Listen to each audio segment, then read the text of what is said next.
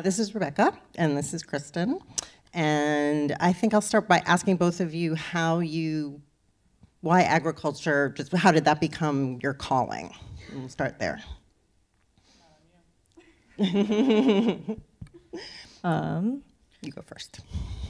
Well, we were talking about this in the green room. I guess it was sort of accidental, where it was the work that I was doing, and then it just became the work that I could do. When you say it was the work you were doing, what do you mean? Just being younger and working on farms and liking manual labor and things like that. But yeah, I mean, I worked for a farmer, and his main motto was just everybody gets lunch. And I really kind of became really enamored with that sort of mantra of farming principles can vary, but when we look at sort of agroecology or natural farming or whatever buzzword it gets called, it's actually these really old forms of agriculture that manage to nourish a lot more than we even account for value. And so it really, once I sort of saw the possibility of that, it really became much more than just an occupation. So. I love everybody gets lunch. Did everyone sit down for lunch together, or was that? No, everybody got like a hard-boiled egg that you kept in your pocket and you ate in the field. But conceivably, like microbes get lunch in the form of being nourished and tending to the soil. Mm-hmm. Animals get lunch. You account for them in terms of just like what your farm is providing for. And so I think just in our formulations, when we think about climate change, we hear all this data. It's hard to interpret. Oftentimes we think of food as this one sort of static end product, when in reality, like really regenerative forms of farming are providing so much more than just one product that we perceive as being this one outcome. It's providing a web of relationships that really can connect to and amplify one another. So I think that's what's exciting to talk about here. I kind of came into agriculture and food systems through a weird, squiggly career path that ended up making perfect sense, but at the time was kind of unexpected. I initially was kind of working in a policy capacity and had spent several years in the Middle East. Got really interested in water policy, the idea of scarcity, and I ended up going to the University of California, Davis to study international agricultural development with the idea of kind of going into this in a policy capacity. What I ended up doing was more of the science background, the agroecology approach. I also liked manual labor and working on the student farm and just felt that kind of connection to it. And so the direction that I ended up taking was kind of becoming really interested in the idea of shared space and shared landscapes, and so conservation on working landscapes at the time. So the idea that the areas where we produce food can also host nice things like pollination, habitat. How do we kind of make those things share space? I became increasingly interested in the idea of land sparing when we talk about scaling up our food system. So land sharing is great. We also need land sparing. What is land sparing? So land sparing is leaving room for nature. So it's great to have agriculture, working landscapes that can also host biodiversity, be reservoirs for seed genetic diversity, but it's also important that we leave room for nature as untouched as it can be within kind of our current level of human interference. But that hasn't been happening, and so despite promises of like agricultural intensification, we're still chopping up lots and lots of new agriculture, new areas to expand it, new parts of the footprint, moving into places that are really important for biodiversity and carbon, like the Amazon rainforest, Latin American tropics. So that's kind of how I wound up taking that agriculture background, working as a farmer, coming from a ranch, and came to Impossible Foods. It's kind of the idea of how do we transform our food system to just require less land, which in turn goes back to less monocropping, less, of an agricultural footprint. So it sounds almost like your experience partly has led you to feel that agriculture is not the best way to feed the planet.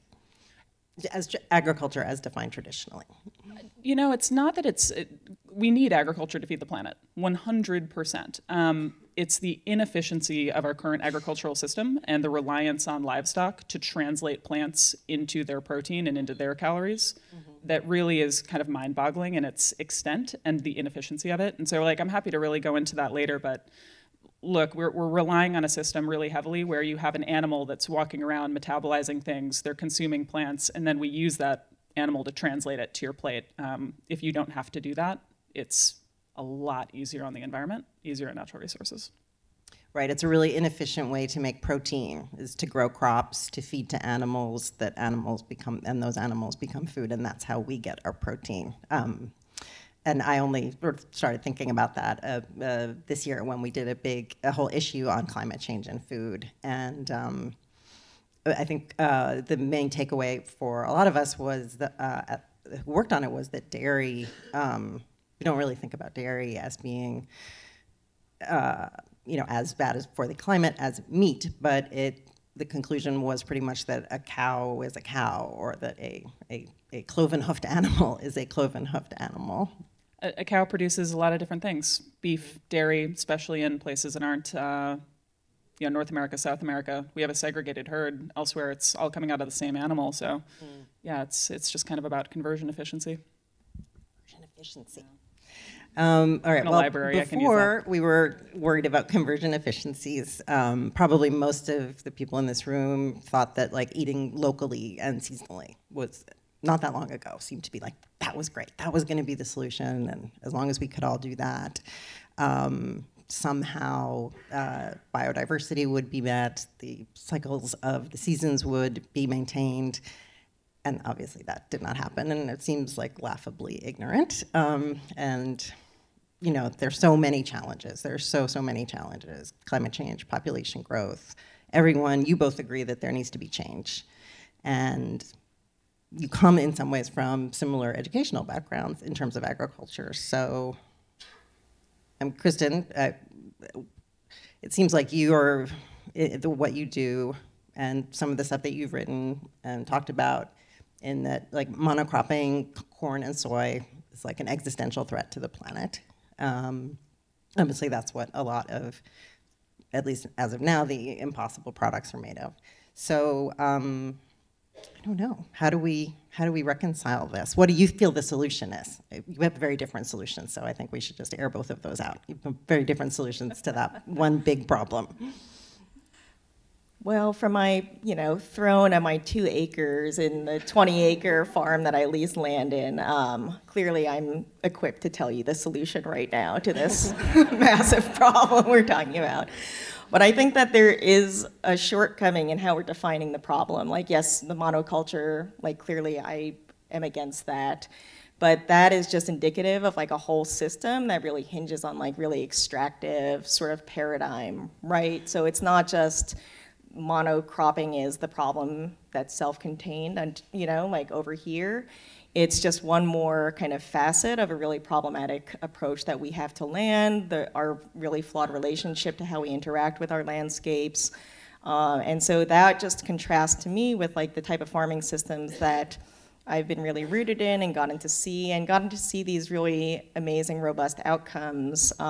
So if you kind of contrast this idea of like an industrial food chain with this kind of more democratized food web, that food web realistically, like you're talking about local and regional isn't going to save us, but the bulk of the world's population, 70% of people living on this planet right now, are being fed by that food web, which is using less than a quarter of the resources, including land and fertilizer and things like that. So when we talk about all these measures and these outcomes, sometimes we're not talking about, even if we're not putting land in agriculture, that land is having natural gas extracted from it for a myriad of industrial processes, or energy is being extracted for other things in terms of the fertilizer needed to grow, monocultured soy to feed cows, or to grow sort of the various food products of your company.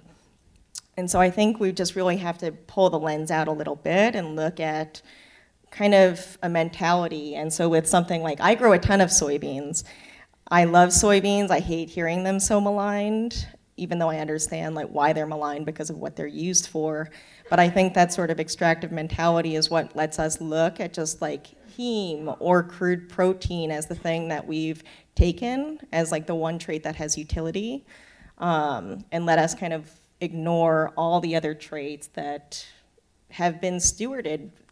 Koreans have grown soybeans since the Bronze Age, And every single year for an annual crop like that, that seed is remembering something about its conditions and the world that it witnessed that year. So when you think of centuries of that knowledge being banked, all the behaviors being learned in respect to different regions and different growing practices, there has to be a case made for that sort of regionally robust agriculture. And I do agree monoculture is not the answer, but I think that that's just part of a bigger problem that we're facing.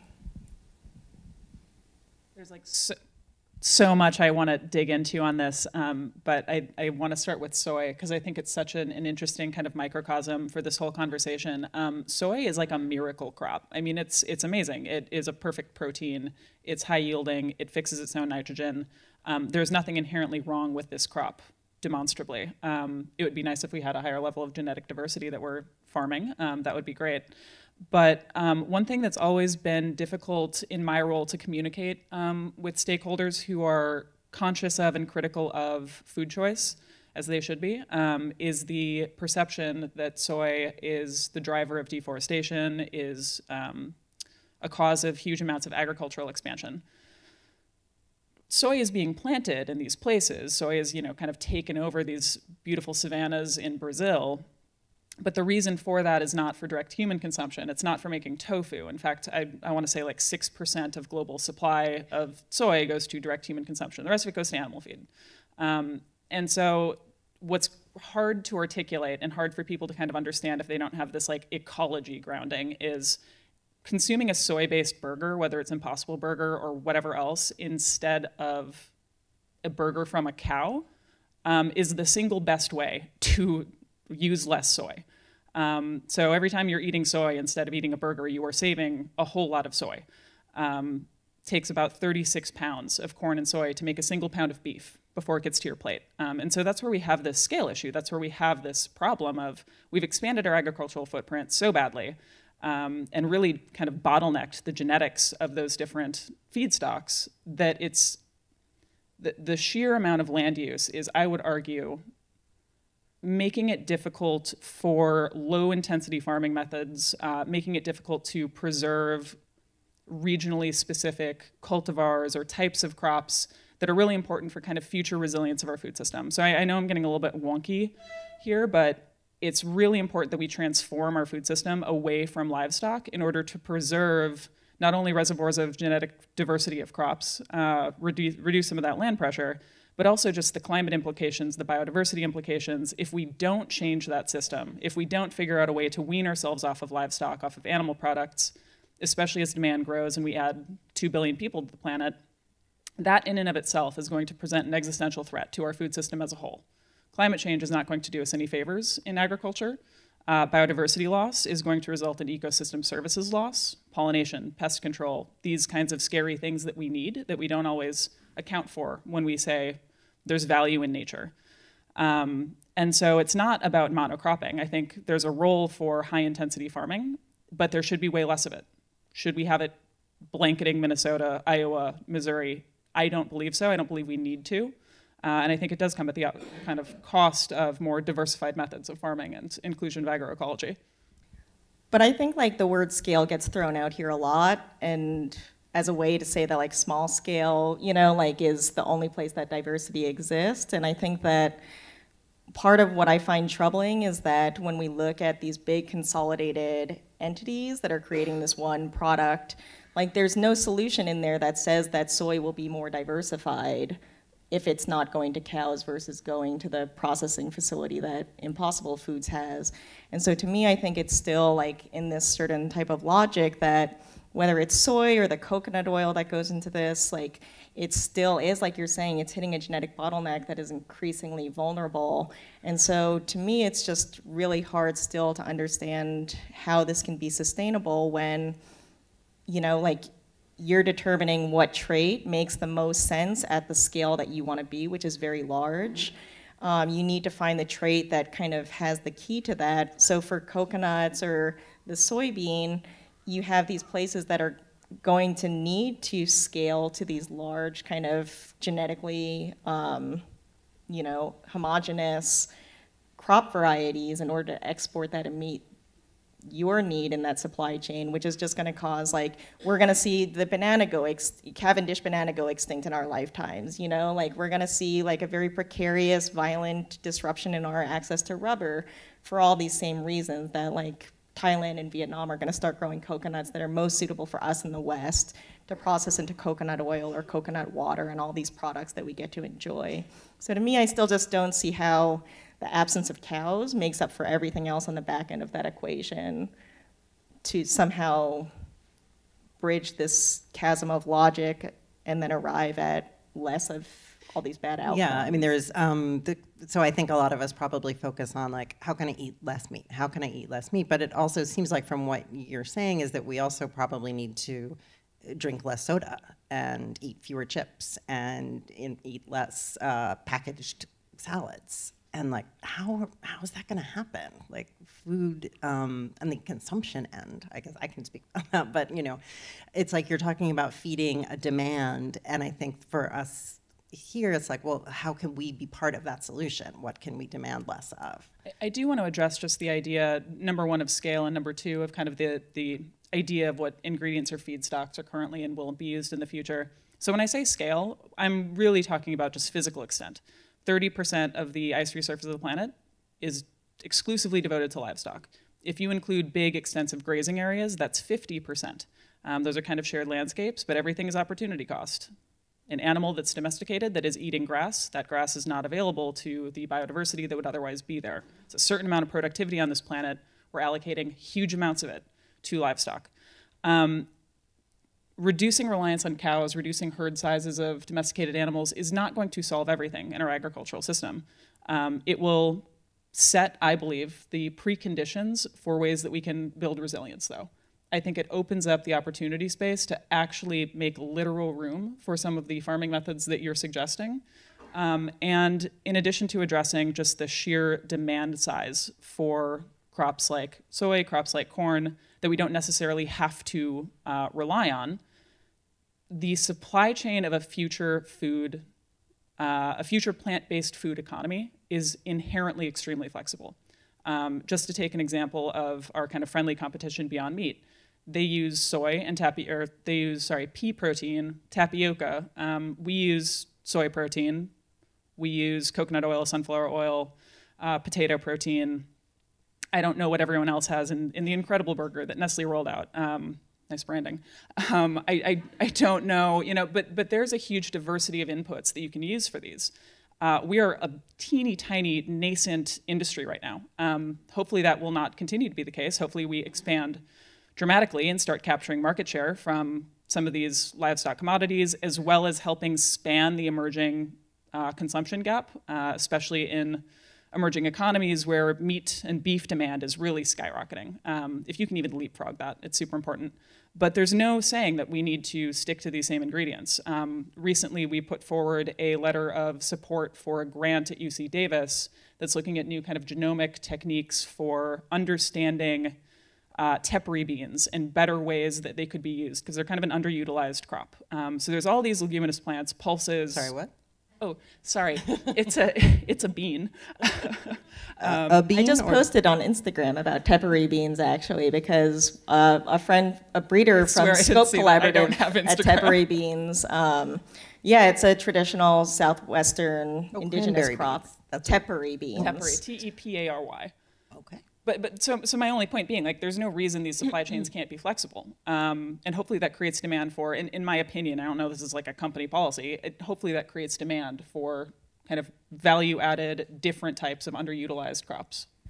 I know, but I'm still not hearing how there's like biodiversity preserved within that, because it also scares me, because I love the soybean, like to hear tepary bean and all these things that are really important to indigenous communities around the globe, then suddenly having this really vested corporate interest in it, when that kind of mode of scaling most often leads to consolidation and resources, and then the only expansion is in like the intellectual property and like the taking of those plant genomics and deciding what's valuable, and then putting a proprietary stamp on it. And so to me, it's like Tepary beans should be grown, but do we need to then subject it to this whole lengthy process to turn it into like a meat resembling product versus just talking about how delicious they are on their own? There's like light colored varieties that are super sweet, and there's dark colored varieties that are really smoky.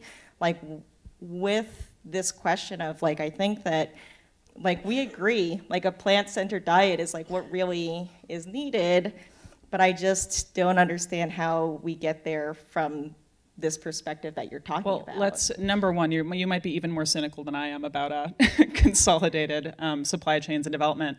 And I'd argue that without a certain level of demand from the private sector, these crops are never going to thrive because there's not necessarily going to be the demand for them, and that is because of consumer behavior. There is absolutely no way, quantifiably, demonstrably, that you get people to truly transition off of meat onto, the idea of a veggie-forward plate. We have seen an increase in meat consumption globally. It has continued unabated. It is projected by the FAO to go up by 88% in emerging economies. That's just for beef. We can't rely on the idea that people might suddenly be interested in transitioning to beans away from beef, although that would be wonderful for the environment. They're not transitioning to that. They would have to just be able to preserve that, because a lot of the trends that you're talking about like really coincide with sort of neoliberal broader movements and sort of like wealth in these other right. parts I think of you're the talking global about South. a situation where, like, let's say in India, where the staples were pulses and rice, and that was a protein complete diet for a long time, but now there are fast food there. And so that's the consumer behavior that pulls people toward beef because it's available when it's not really necessary. But it seems like what you're saying is that in the real world, once people start eating beef, they don't want to go back. Beef is delicious, and I don't, it is. I'm married to a Brazilian, I know. It's hard to eat tofu or beans when you're getting churrascaria. And it's also really important for certain food cultures. So I fundamentally don't believe that we should tell people not to. I think the United States went ahead and deforested half of our country so that we could produce beef. Telling people to stop doing that seems a little patriarchal. So if you provide a consumer alternative that, yes, is using a commodity soy product, and that product is helping spare land, is still meeting consumer need, can be true to food culture. In our case, it's ground beef that can be used in bao, can be used in dumplings, kofta, whatever. That's absolutely a net positive for me. And while I can't speak to like how private industry commercializes supply chains for commodity crops, I can say that this is certainly a better situation. And I don't want to be precious about the toolkit of expanding our food system. I like the idea of Alice Waters growing vegetables in her backyard. Does that feed the planet? Does that avert climate catastrophe from animal farming? No, it doesn't. So I think this is a really big lever to pull. There are many others. I'm not talking about Alice Waters. I'm talking about like the Korean Women Peasants Association. I'm talking about La Via Campesina, and I'm talking about grassroots-led movements that aren't about this sort of like bourgeois idea of just like the culture and the absolute just like savoring of how good things taste. It's about like survival foods and that biodiversity providing like foods during famines and just like being really equated to just how civilizations evolved, how culture survived, how people who are really left out of this industrial equation actually still maintain their communities. So to me, like, I don't disparage tofu and things because that's actually the cornerstone of the culture where I come from. And I don't think it's a big leap. And I think that to me, there's just an inefficiency in terms of saying, if we had $750 million that you've raised to have a 3-year runway to do research and development and do these things, if that money went for farmers to have a similar runway, if I had 3 years at 1% of that budget to just fail, to breed crops in my field, to let them be heat stressed, to let them be drought stressed, like we see those outcomes of farmer-led breeding. And so I think that's part of the thing. Like if we had a fraction of that money to like actually do education, to address access points, of addressing the barriers of why people can't cook more food at home, why they don't have access, and why beans aren't necessarily exciting on their own, Like, I think that there are good people working on that. I feel like we're kind You of shouldn't shading impugn beans beans. a lot. I eat beans every day. I love beans. But I'm just saying, like, that's the thing. Like, it doesn't have to come as this, like, really condescending thing of, like, teaching people what's good for them. Like, I think people know, and we have to address more realistically the very complex socioeconomic problems that create these huge disparities in terms of health and things. And I don't think more processed food is going to address the broad spectrum of what's happening with climate change and how it's destroying people's lives. It will, in the case of plant-based food. It needs to be a transformative solution. And I can't speak to the economic geopolitics of venture capital. I can just say that from an environmental perspective, there is no other solution that has proven viable.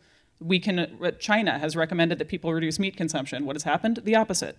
If you don't meet consumers where they're at, there is no solution for scaling this food system without absolute environmental catastrophe on multiple levels. So while I agree with you that these things are nice and should be preserved, it is a precondition to sustainably scaling our food system to transition away from livestock. And I don't see the role of that being veggie-forward plates. I see it as being plant-based meat that you can define any food as being processed, whether it's bread, whether it's tofu, and we can definitely circle back to that. Yeah, we can. I feel that I'm definitely in California. Let's talk about food, the new protein sources that require no agriculture at all. The lab-grown bluefin tuna or the lab-grown dairy. Do those have? I mean, obviously, do those have agricultural components the same way that like a not the same way. ground? No. Yeah. So I mean, so look, Because they're like, look, Impossible Foods is great and all, but they can't make a steak. But we can we will eventually. We can make sashimi. No, we can make a steak. Just give it a minute. 10 years. the- 10 years at least. No. I mean, lab-based meat, it's not our business model. I don't get it. If it frankly. were a better business model, would Impossible Foods do that instead? If it could be more environmentally impactful and scale faster, yeah, but that's not the model, because what we've identified is the fact that you can take proteins and fats from plants, identify in a lab how they can interact, and basically reverse engineer at a molecular level meat, say, okay, we kind of get it. We kind of understand why it smells, cooks, tastes this way, which is what we did with the Impossible Burger. Bought a lot of ground beef to figure out how to do that in a lab, but you take it out of the lab. And at that point, it's just taking the plant-based proteins and fats that you've identified and squishing them together in a paddle mixer. At the end of the day, that's basically what's happening. And those are carefully selected ingredients that optimize for protein, that eliminate cholesterol, that provide bioavailable iron. These aren't Cheetos. It's not a health food. It's not supposed to be, a quinoa bar. It's got to taste good. But it's still, I just want to push back on that, definition of processed. Now, with cellular meat, it's a completely different approach. You're basically bio-fermenting. It's kind of like making beer, but you're making meat. It's much more complicated than that. There's kind of scaffolding that's involved. But the fermentation itself, there's a substrate. There's something that that fermentation has to eat. To grow on. Right, has to consume, and that's sugar. It's dextrose, glucose. And so that's coming from sugar beets, field corn, sugar cane. So there is an agricultural component to this. It's just not immediately recognizable. And not as intensive, I can imagine, and probably can't use that much, which I feel like might be helpful to your approach, because if what we're talking about is really only growing proteins. You use a hell of a lot of that supply chain to grow that protein. I want to make it clear. What if there were a solution where your protein didn't require very much land, and that left space for the kind of web of farms that you see as the solution? I mean, I still think they're just resource intensive. Like, I think this idea that we've somehow come to equate like needing land to just grow plants that directly are consumed by people is somehow inefficient, but using natural resources to then like synthesize something remote in a lab makes more sense. I mean, I think it's the eating animals. That's what that is where eating fewer animals and eating more plants that's the tension. Right? I think one area we also need to be thoughtful of with cellular ag is that it's very energy intensive. To run those bioreactors, you're basically slamming oxygen through them at insane rates. Sure, now, so but I mean, I think that's just biological reality. So depending on the grid that you're on, I'm not sure it goes in the right direction, but I don't know. maybe nuclear cellular agriculture. Things could change. That'd be emissions free. Who knows? And then there's the question of, will people eat it? Because, I think we just did a big tasting of plant-based meat burgers, and they were much more appealing to people who eat meat than the people who were vegetarians. And there are, I think, for a lot of people, probably a lot of people here, just the idea of there's an unnaturalness that, do you guys feel like that's a barrier or no? 95% of our consumers eat meat and dairy. That's huge for me because as far as I'm concerned, a sale doesn't count unless it's made at the expense of beef. We want to displace demand. We want substitution. We don't want to add lanes on the protein highway. Americans get enough protein. Let's not do that. And that's not helping the environment. Consumers, I don't believe so. And I think it's probably it's data points of one. It's going to be qualitative. It's going to depend on the person. I have absolutely no qualms about eating soy protein and coconut oil. I can identify what that looks like when it's grown. I can understand how that's been milled and processed, because they all are. So to me, that's not a squick factor. Mm-hmm. How much is it going to be possible for Impossible Burgers to be sold at prices where that people can afford? It will not be. in the United States, but no. I mean, we're at a price premium for sure. It will be sold at price parity with ground beef. That's the mission. We want to make it available. And I mean, the proof of concept. We started in Michelin star restaurants. It's really expensive burgers. We're still in those restaurants, but you can also get a $2 slider from White Castle. Mm-hmm. You can get an Impossible Whopper for $1 more than a regular Whopper. So we've made good progress, but it can come down more. And I mean, around agriculture, there are, you can now belong to an elite bean delivery club that costs, $16.99 a month, and that's not what anyone wants. That's not your goal. So how do we work on that? Well, I mean, I think to your question too about other proteins, I also don't want to discount regenerative grazing, and I know that you have experience in that background as well. I think that I'm not arguing with you about your framing of the problem of, land and cattle and things like that. I think though specifically, I did an assessment for the Board of Supervisors for Alameda County about actually what type of open space do we have in that whole county and what is that suitable for. And the majority of it, under 100 acres, is all that's left in terms of capacity for growing vegetable crops, grains, things like that.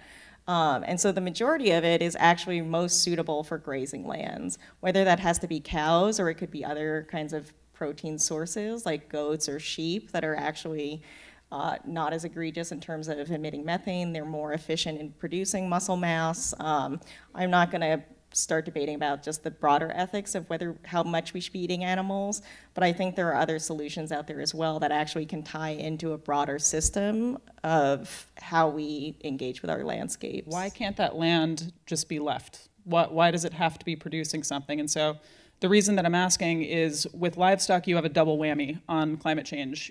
When you leave land alone, and this is actually the point that drives me crazy about quote-unquote regenerative grazing, I don't care if you can capture a gram of carbon in your soil if you're a rancher. What I care about is the fact that if you were to leave that landscape alone, not only would you not have the production of methane and nitrous oxide, you would also be allowing the vegetation to grow that pulls carbon out of the atmosphere. Plant-based meat is basically negative emissions technology. So our insistence that every ounce of non-arable land needs to be used to put cows on it or goats on it and graze it is a really dangerous narrative. Yeah, but those landscapes have historically been grazed before. Animals have had a large part in terms of determining successions of ecosystems and how, annual forbs and wildflowers and perennial grasses give way to chaparral and oak and things like that. And so it's not saying we have to do it at the concentrations, and I'm not arguing with the system that we have being problematic, but I'm also not going to discount the role that animals play in agriculture. But why did you bring up the 100 acres when we were talking about beans? Well, it's just to say, like, sometimes we just talk about this idea of open space, like all of it should just be either left alone or it can be used to grow other food sources. But when you look at regional food security for an area like the Bay, which is so population dense, and you look at how food insecure it is, then you do have to wonder like what ways we can engage with our landscape in a sustainable way that actually relocalizes and creates some form of just an ability to feed ourselves when we're not going to have constant access to the petroleum to truck things in. I won't argue that it's really important from a community and I think local economic perspective to have local farming. I completely agree with that.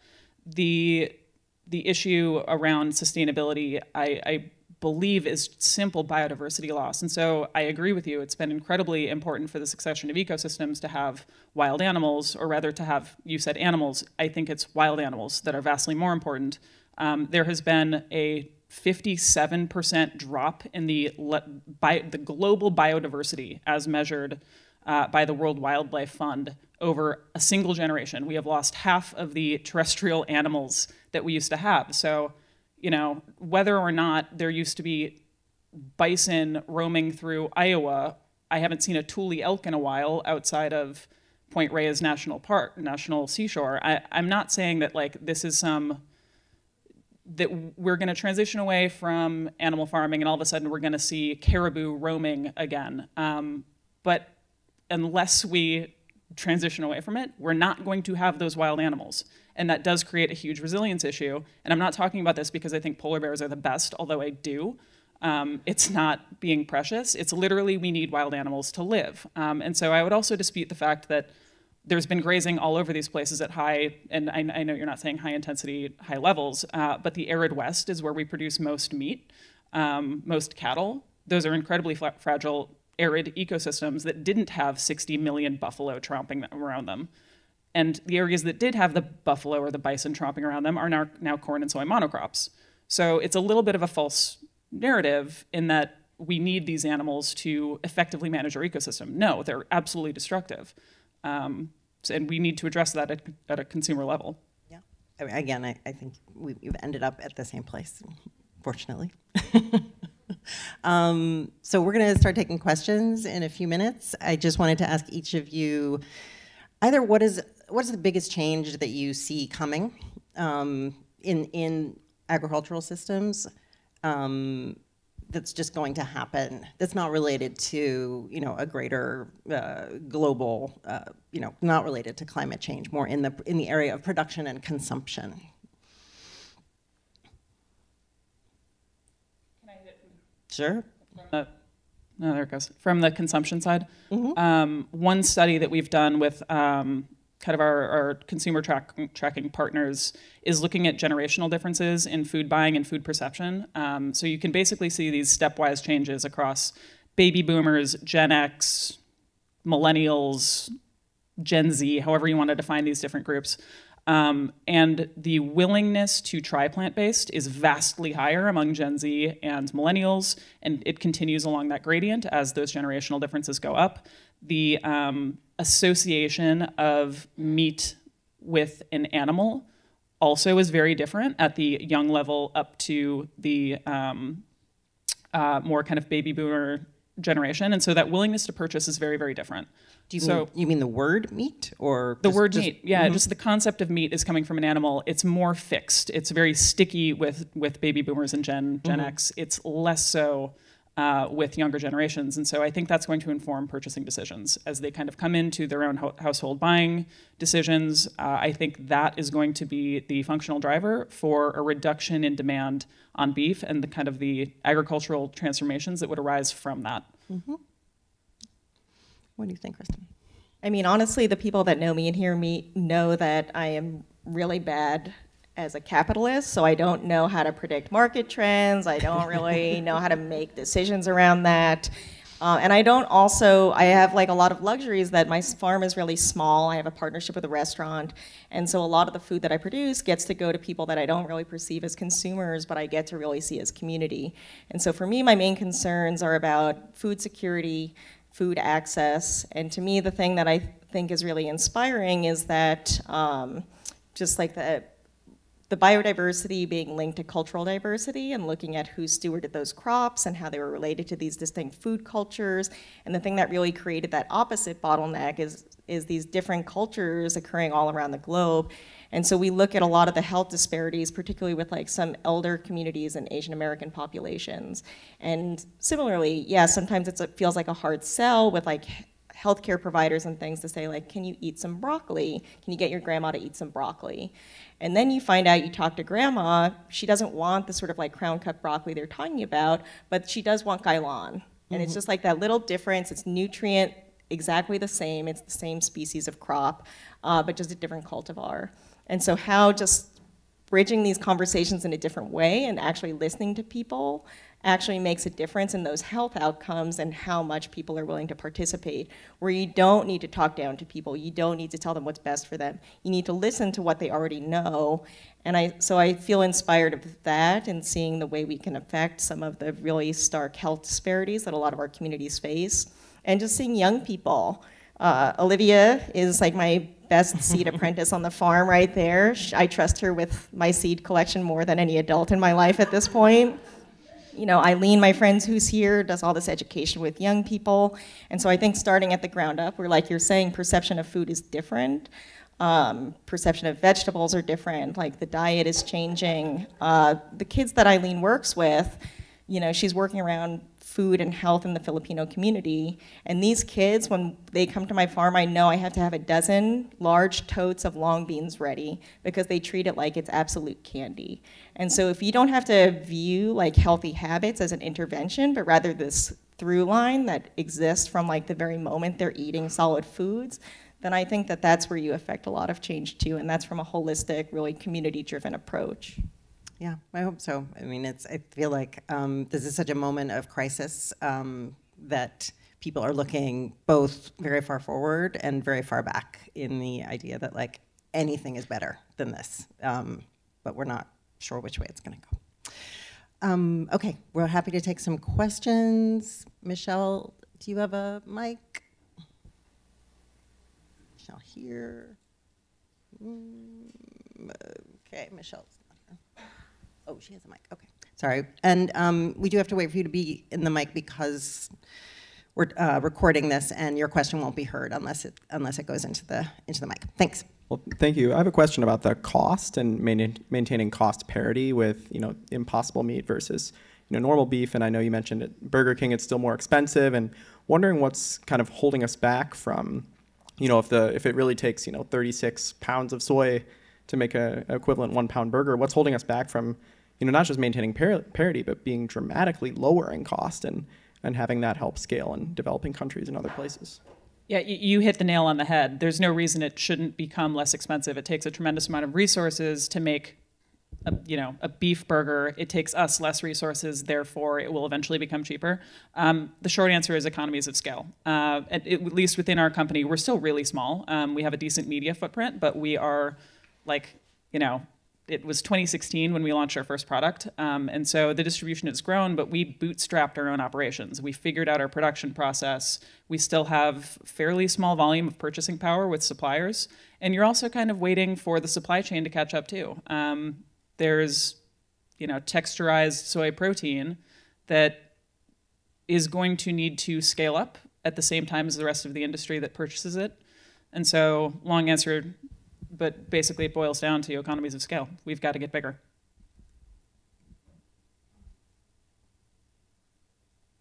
There's another mic. Yeah.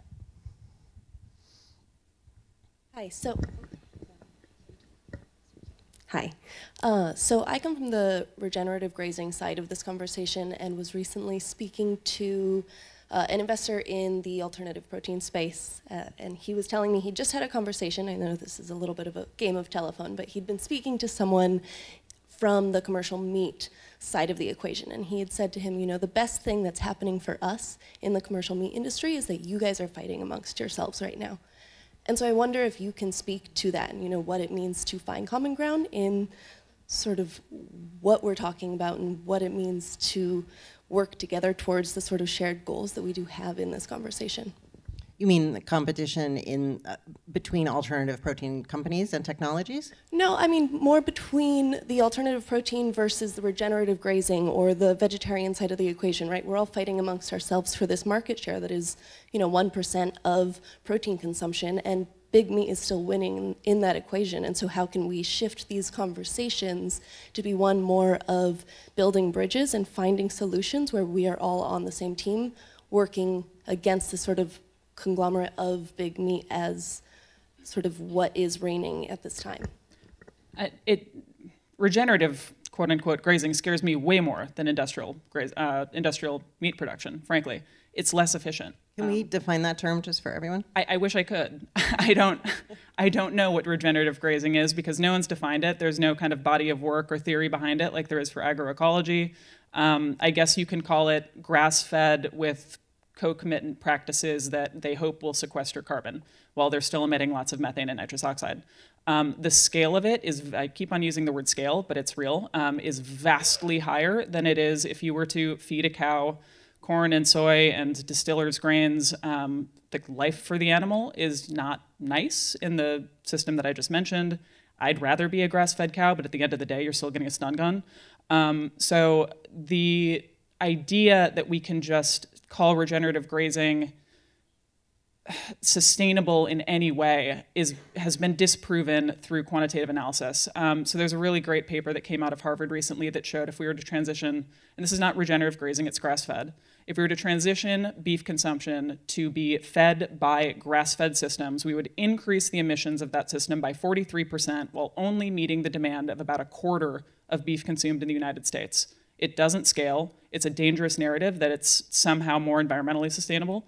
And so I'm happy to continue picking that fight rather than, look, both of the systems are the same thing. It's just different incarnations. Did you want to speak to this point or wait for the next question? Okay. Next question.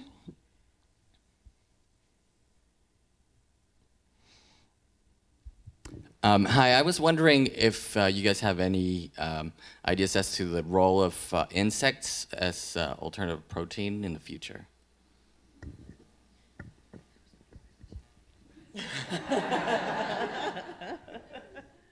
I mean, look, we are. I think that's very pertinent to the discussion because the question is not only what people should eat, but what people will eat. And we at the New York Times food section get sent every possible insect product. We have insect bars, we have insect flakes, we have insect coffee. I make the young ones try it. I think I'm just going to draw the line. But I do taste them, and they, it's a problem. They taste like a protein bar, so the question to which, in which those have not yet been made to fit our food system is something. But I mean, certainly that is just a matter of habit. I mean, termites are an excellent protein source and they taste just as good to people who eat them, probably, I don't know, as beef does to us in some ways. It satisfies a primal need, things that have intense energy concentration taste delicious to us. So, I mean, I think it is an important food source for a lot of people. I think it's just like, for me, I don't want us to keep veering towards solutions that are like the shiny object that's presenting itself as a silver bullet. So it's like, insects should be enjoyed. Like, we should encourage people to think about like what different types of protein sources are available. But when I also confess I love the show Shark Tank. It's my favorite show, weirdly enough. And every season there's someone pitching insect this, insect flower. And I think that just when we start veering towards this thing that's looking to be this cure-all is where we just get into a problem, because it's constantly the issue of scale and how that scale happens and then how that consolidation feeds into that. So to me, I think, yeah, you should definitely eat insects. I've eaten insects, like, when cooked right, they taste great. But I don't necessarily think we should always be like terming things superfoods and hopping onto these bandwagons with so much zeal. The funny thing with those that always captures me is like they're marketed as like extra protein, and Americans eat way more protein than they need. But it's true. For local kind of regional food cultures, they're super important, and hopefully that's preserved in rather than expand kind of a higher intensity diet. If those products can help displace demand for more intensive livestock products, that's great, but so far it doesn't seem like there's kind of a one-to-one change there. Yeah, we're not reaching replacement. Next question. I have no power. They have all the power. And this question's for Kristen, but both could answer. What would you do with $20 million from VC funding? Just some back of the math, or back of the napkin math says that you could get maybe 20 or 2,000 acres and irrigated acres in California, and maybe have another 1,000 farmers like yourself farming that. And then just kind of compare and contrast what maybe an indoor vertical farm that is growing a monocrop of lettuce, which has been quoted as costing about $20 million, would be producing instead. Not quite sure I caught that, but you're asking me, you're offering me $20 million of venture capital, which I would kind of look at with a little bit of side eye because I don't quite trust where that money is coming from necessarily. But I do think that investment, when we talk about like what we could do with that money, isn't just about like protecting that land or giving farmers tons of land. I think it just would broadly need to be reinvestment in the type of food system that's more equitable. So I think about just like, yeah, it's important to have land accessible to small-scale diversified farmers, for those farmers to have like a lot of people working on the economic and policy levers that we need to have, you know, good markets for that and have good advocates in the market for that. I think there's great community development funding initiatives like California Farm Link that help just, I think the issue of scale for small farmers is about underinvestment, and why it gets so devalued is just from being undercapitalized. And so I think some of that capital should be invested in really smart ways that just help farmers bridge the gap in terms of the huge amount of risk you're taking. To just sort of help bridge that. Like for me, I'm a seed geek, and so I believe a lot is just like, how much could every farmer benefit if you could have a couple years of doing your own research and development on your farm to be developing farm-improved, regionally adapted varieties that withstand drought and heat and things like that. Because in a very short span of time, like a decade that I've had my farm, you know, in 3 years we bred a zucchini that I plant in April in the Central Valley, and I watered twice, and I'm still harvesting like hundreds of pounds a week, right? And that means it's seen, you know, 21 days of triple-digit weather and, you know, months of extreme heat and drought. And that's me. I'm not like a professional plant breeder. I'm just someone that was willing to stress things to a point where it looked really kind of gnarly in the hope of that long-term outcome. So I believe in some ways we just have to come up with ways to subsidize some of the risk for small farmers to engage these best practices, because right now small farmers, the margin is so tight, right? So when we talk about bootstrapping it, it's like you've got maybe like $12,000 to get you through that season, okay? And if you had a little bit of a buffer, you might make decisions differently. You might be able to take risks that you couldn't when you're just worried about the market. I think that's a really good answer. And in the interest of just speaking to things that, look, I am not saying plant-based food is a plant-based meat is a silver bullet. There's lots of other things we need in the toolkit. With the question of investment, something that I think the investment community would benefit from looking at is a longer time horizon for a payback for initiatives like this that don't, you know, they don't operate on a quarterly schedule. This isn't like you're going to your board and you're reporting how much you got off of your investment in a cover crop. So allowing for a kind of a longer horizon on that is, it's not just the amount of money, it's like how much willingness investors have, what's the appetite to wait a little bit.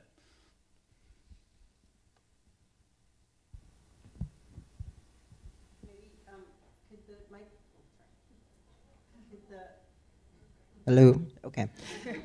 There were a lot of people sort of closer to the front, so if you guys could maybe stand down there.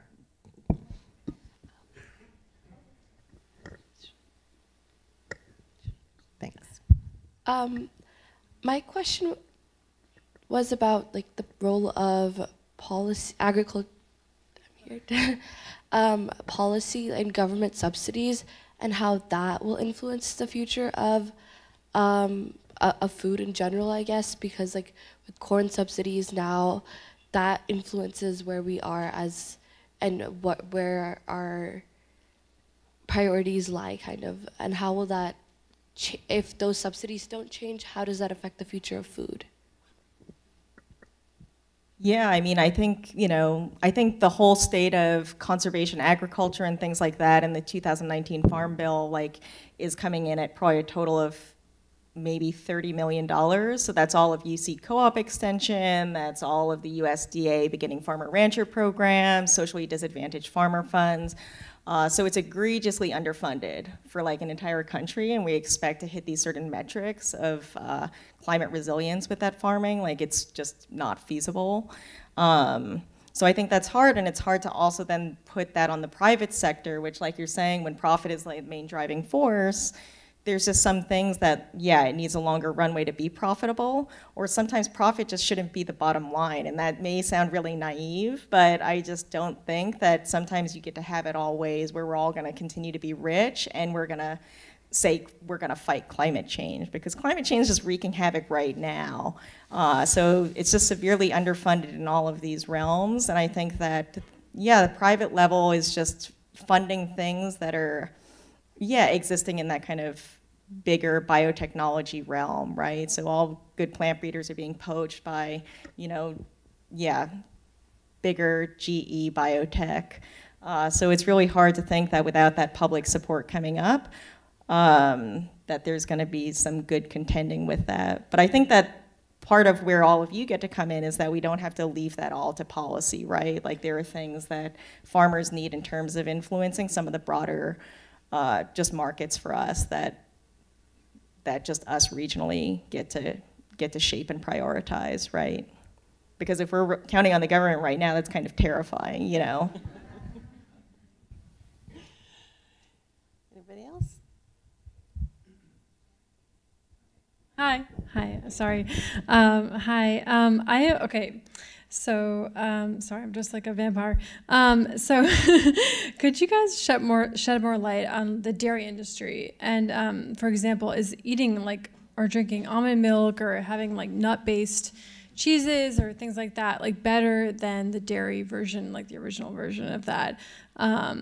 Just because there's like a lot of like water production involved in like nut-based cheeses and milks and things like that. So, is it better to source very like local, like farmers market version of actual animal products, or is it better to try and like source like nut-based products? Because at like Berkeley Bowl, for example, it's like $12 or $13 for like a round of nut-based cheese, and you could maybe get like, an actual cow version for like half that price. So I'm really curious to hear, because I think there's been a lot of dialogue about going from eating meat to vegetarian, but there's still not that much dialogue involved about like going to vegan and like actual fully plant-based. So I'm curious to hear what both of your thoughts are on that. I'll stay pretty squarely within our lane of just kind of environmental efficiency. And the almond thing, the nut milk, it's a really good point. I think it's a misconception in some ways that there's more intense water use to produce almonds than there might be for dairy. There's a lot of examples of this, including like just the spotlight on almonds versus any other fruit crop, many of which are heavily irrigated, compared to something like alfalfa, which is also pretty heavily irrigated, but then you feed it to a cow. So if you're just looking at the water footprint, it's still bigger with dairy. And the reason for that is you're watering the alfalfa feeds the cow, grass, whatever, service water, all these different things. So from an environmental standpoint, yeah, it's still more efficient. I still have some questions around like health and kind of the parity between protein quality. But environmentally speaking, yeah, plant-based is lower on that resource use.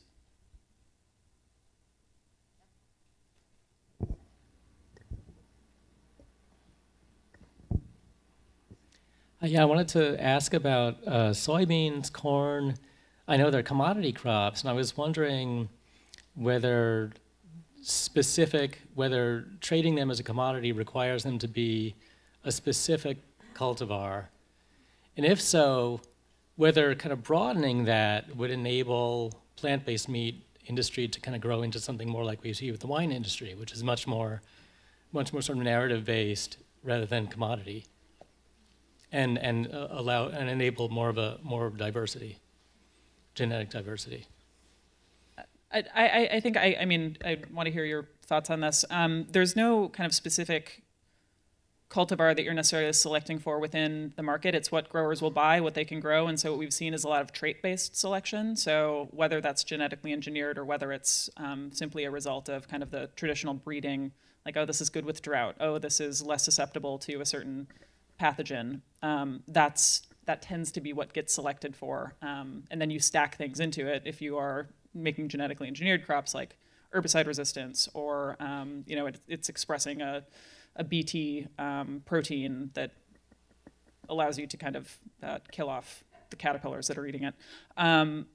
So I guess that's kind of the only standpoint that I'm coming from, is it's what growers want to buy and it's what processors want to process.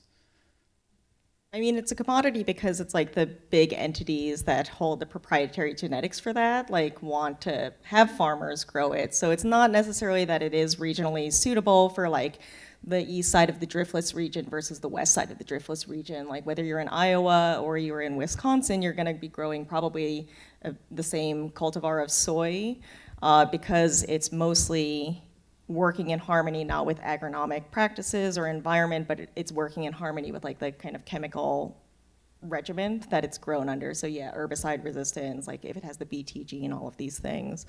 So again, I just like don't want to keep harping on the same thing, but I think we do need a system change if we're going to see like some of that biodiversity reintroduced, because right now, like, we've just honed in on like these things that we've seen as like the desirable ways that soy interacts with these, herbicides and pesticides, and that's what's prompting us growing them. Instead of having things that like, farmers in Wisconsin are selecting like a really specific variety now that the spring is starting super late, like shortening the season and earlier maturing time, like more actual, bog resistance almost, like you can plant it in wetter fields. But that would involve like engagement with farmers and kind of working in reverse of how our industry is working right now of that commodity crop, which is very, it starts with those sort of biotech companies and it moves downstream to farmers where they're being contracted to grow it, but instead of companies taking feedback and breeding directly from farmers' needs. And then after the farming phase, I mean, producers of things like, like Frito-Lay and McDonald's, they need uniform, they need their products to behave uniformly across regions, time zones. So yes, that certainly militates against that diversity as well. But I like the idea that we might someday have heirloom soy, textured soy proteins. Maybe that will be the solution. But that's all we have time for today. Thank you all so much for coming. Thank you both.